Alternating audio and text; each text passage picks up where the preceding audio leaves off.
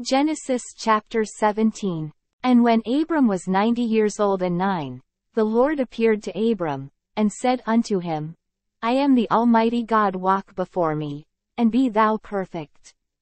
And I will make my covenant between me and thee, and will multiply thee exceedingly. And Abram fell on his face, and God talked with him, saying, As for me, behold, my covenant is with thee, and thou shalt be a father of many nations. Neither shall thy name any more be called Abram, but thy name shall be Abraham, for a father of many nations have I made thee. And I will make thee exceeding fruitful, and I will make nations of thee, and kings shall come out of thee. And I will establish my covenant between me and thee and thy seed after thee in their generations for an everlasting covenant. To be a God unto thee, and to thy seed after thee. And I will give unto thee, and to thy seed after thee, the land wherein thou art a stranger.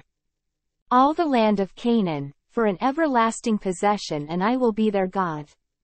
And God said unto Abraham, Thou shalt keep my covenant therefore, thou, and thy seed after thee in their generations. This is my covenant, which ye shall keep, between me and you and thy seed after thee. Every man child among you shall be circumcised. And ye shall circumcise the flesh of your foreskin, and it shall be a token of the covenant betwixt me and you. And he that is 8 days old shall be circumcised among you, every man child in your generations. He that is born in the house, or bought with money of any stranger, which is not of thy seed. He that is born in thy house, and he that is bought with thy money, must needs be circumcised. And my covenant shall be in your flesh for an everlasting covenant. And the uncircumcised man-child whose flesh of his foreskin is not circumcised, that soul shall be cut off from his people, he hath broken my covenant. And God said unto Abraham, As for Sarai thy wife, thou shalt not call her name Sarai, but Sarah shall her name be. And I will bless her, and give thee a son also of her, yea, I will bless her, and she shall be a mother of nations, kings of people shall be of her. Then Abraham fell upon his face, and laughed, and said in his heart, Shall a child be born unto him that is 100 years old? And shall Sarah, that is 90 years old, bear? And Abraham said unto God, O that Ishmael might live before thee. And God said, Sarah thy wife shall bear thee a son indeed, and thou shalt call his name Isaac.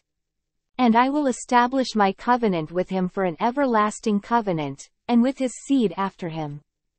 And as for Ishmael, I have heard thee, behold, I have blessed him, and will make him fruitful, and will multiply him exceedingly. 12 princes shall he beget, and I will make him a great nation. But my covenant will I establish with Isaac, which Sarah shall bear unto thee at this set time in the next year. And he left off talking with him, and God went up from Abraham.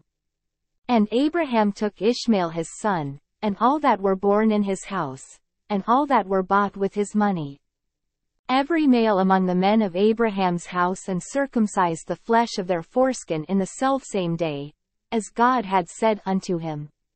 And Abraham was 90 years old and 9, when he was circumcised in the flesh of his foreskin. And Ishmael his son was 13 years old, when he was circumcised in the flesh of his foreskin. In the selfsame day was Abraham circumcised, and Ishmael his son. And all the men of his house, born in the house, and bought with money of the stranger, were circumcised with him.